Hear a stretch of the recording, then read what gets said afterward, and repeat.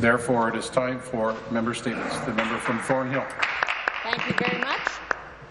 Well, it's kind of an exciting day because I've been involved in Thornhill politics for many years, and people know that I've been questioning when the Yonge subway expansion is going to start moving a little forward. So there was a great announcement this morning, $55 million towards the planning of it. Unfortunately, there's no timeline, there's no date set.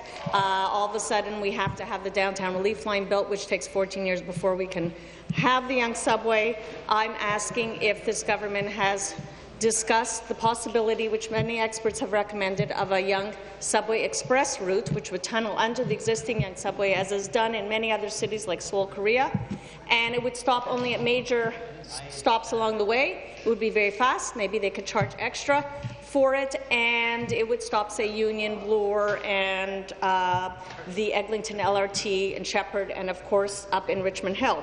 We all know that a Yonge subway expansion would get tens of thousands of commuters off our roads, and maybe we need to reallocate, as I've been begging, to reallocate money that's being spent on bus lanes, very low priority bus lanes. They're even starting, unfortunately, to build bus lanes on Bathurst and Centre Street for a little jog that will make the Highway 7 Rapid Way actually longer for commuters, which is really counterintuitive and counterproductive. So, Mr. Speaker, I'm excited that we're at least talking about the Yonge subway, but let's stop talking, let's get the money for high-priority projects, and let's get those shovels in the ground and the tunnels underground and get to work. Thank you. Thank you. Further member statements. The member from Hamilton Mountain. Thank you, Mr. Speaker. Last week, I met with a group of mothers in my riding of Hamilton Mountain. They had one thing in common. They have children on the autism spectrum. And I have to tell you, Speaker, their experience is very different from the picture that this government tries to paint. These are parents who know their children can thrive with IBI therapy. If they're already receiving IBI therapy, they know because they have seen the results, even after just a few short months. If they haven't had the opportunity to start IBI, they know because they have faith in the professionals they work with who have told them that their child needs IBI therapy. Despite what this government tries to say, their children and thousands of other children across Ontario are being transitioned off the wait list of IBI with no information of what their future holds. $8,000 only gets them 2 or 3 months of therapy that they need that is recognized by the professionals. I stand here today, and once again, I plead, don't leave these kids behind. They were told by professionals that this was the therapy that they needed, the ideal candidate, some were told, and then told weeks later that they are no longer eligible just because they're over the age of 5. I say to the members opposite, stop repeating the same tired lines. Listen to your constituents. Grandfather these children and ensure that they get the therapy that they need. Thank you, Mr. Speaker. I would like to share with you a story about an Ajax hero. Don Ross passed away peacefully on Sunday, April 3, 2016, at the age of 85. An adored husband of Valerie and predeceased by his first wife Shirley Nee Legat, survived by his brother Murdoch and sisters Eunice and Elsie. Proud father to Donna, Gary, Glenn, Larry, Sean, and Kevin, and grandfather and great-grandfather to many. I knew Don virtually all of my life, as he dedicated 4 nights a week for almost 40 years, training and guiding young boxing athletes and seeing their progress. His wife and family came first, and he also took a great deal of personal pride in working with youth, seeing them grow for almost no money at all. Don was a hard-working employee at DuPont Ajax before retiring for some 35 years. He was a true Ajax volunteer. There was a family celebration on Don's life at our Legion where hundreds of Ajaxians created an overflow crowd you simply could not move in. This man who moved mountains made these youth grow every day in personal stature. In 1991, 5 delegates were selected for the Canadian Boxing Hall of Fame. The first name mentioned that day was Don Ross of Ajax, Ontario. He was recommended by several noted boxers, and it seemed to be a record at the time, as the entire body of officials unanimously sanctioned by their approval to welcome Don Ross in the Canadian Boxing Hall of Fame in '91. His efforts had won him Ontario and Canadian acclaim. Mr. Speaker, that day, time stood still as his peers unanimously honoured him.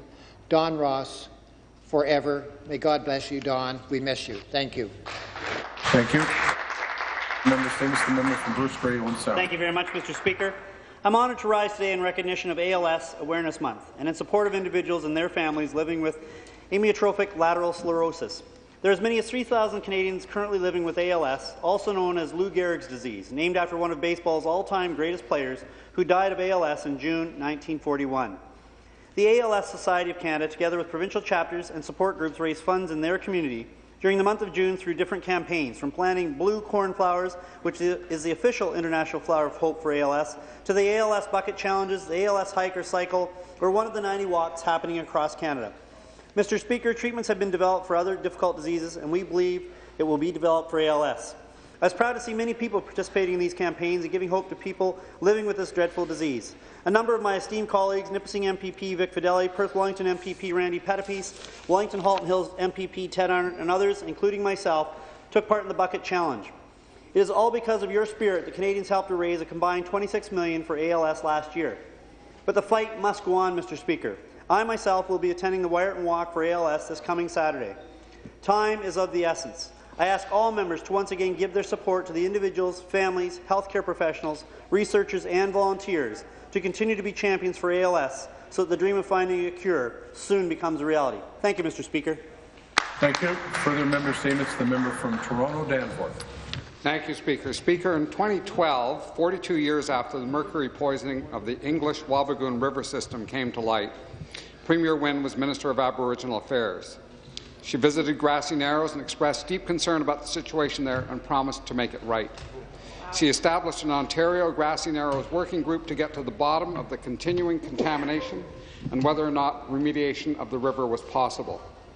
4 years later, she's Premier, and the working group assembled a body of scientific work of the highest caliber that establishes that the contamination is a real and continuing threat to human health, and also, as of this week, the scientific report submitted to the working group that the Premier herself established proved that the mercury contamination can and should be remediated.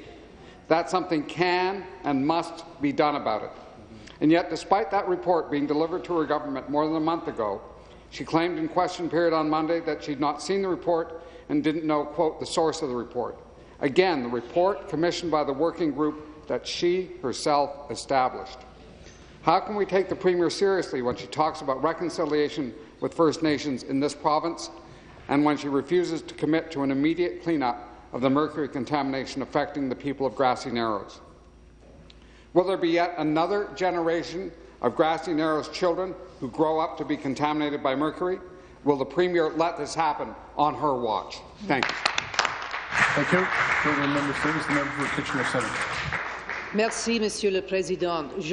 Thank you, Mr. Speaker. I would like to talk today about a cultural event, a fantastic cultural event in Kitchener-Waterloo. We're talking about the annual picnic of the Franco Fête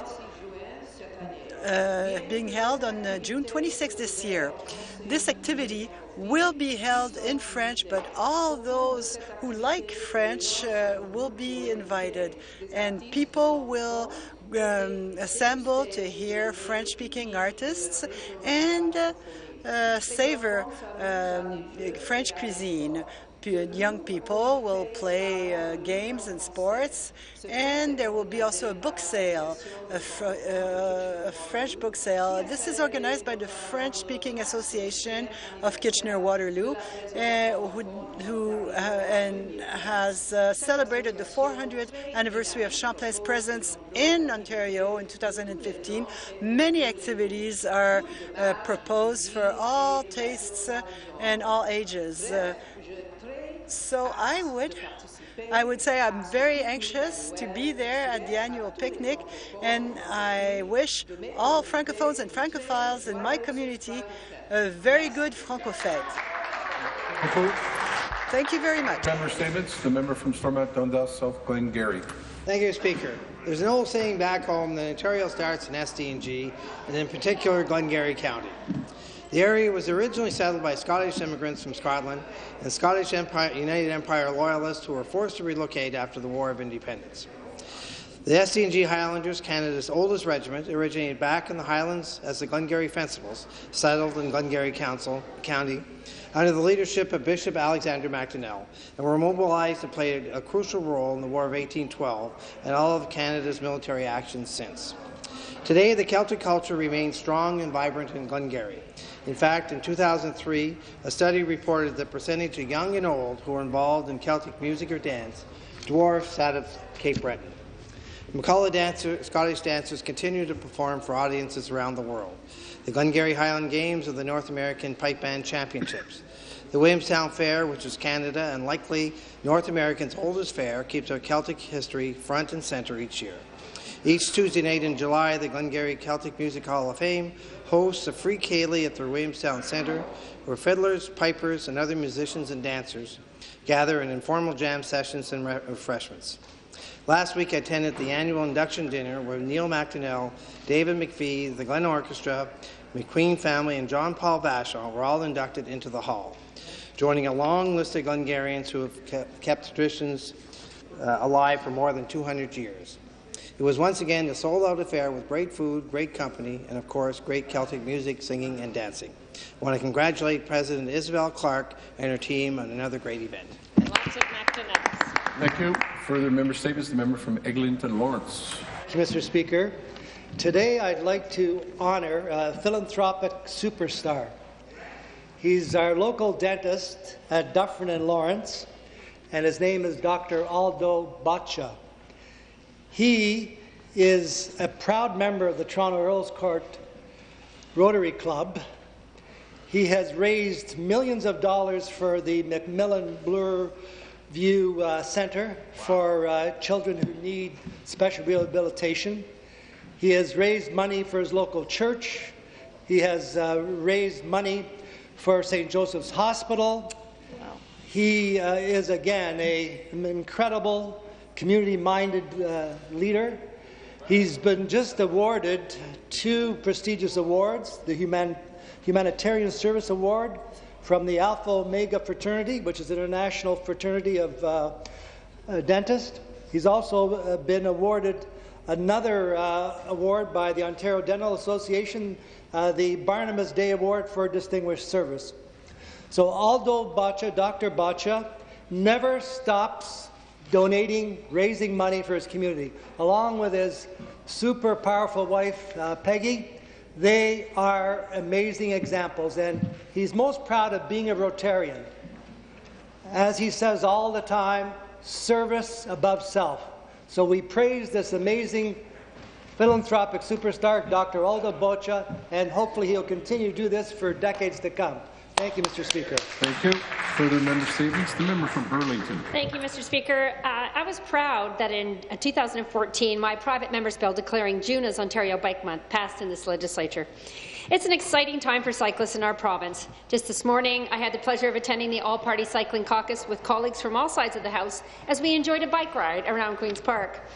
Ontario Bike Month recognizes and celebrates the growing popularity of cycling in communities, the economic, environmental and health benefits of cycling, and encourages Ontarians to enjoy the beauty of our province and the joy that comes with cycling.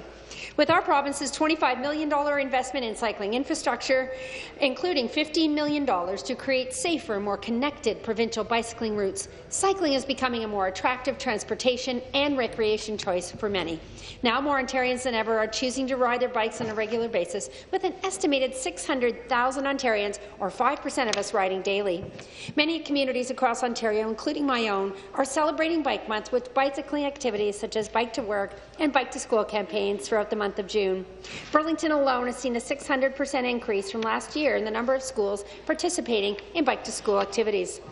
Also in my riding, the Burlington Cycling Committee hosted cycling seminars throughout the community to promote bike safety and maintenance for all ages free of charge. I'm thrilled to see this increasing recognition amongst our provincial government and all Ontarians about the growing importance of cycling.